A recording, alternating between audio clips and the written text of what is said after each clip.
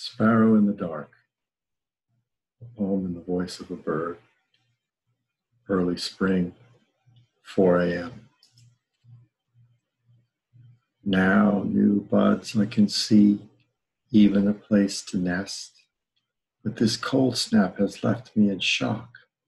I want better to sing, not grieve, in spring this way. Would like to flap and splay my wild wings, but can't, so long as I can't find her on one tree or another through these dark patches. The wind bucks my feathers. Behind her or before her, I'd rather myself delight than be blind and shivering.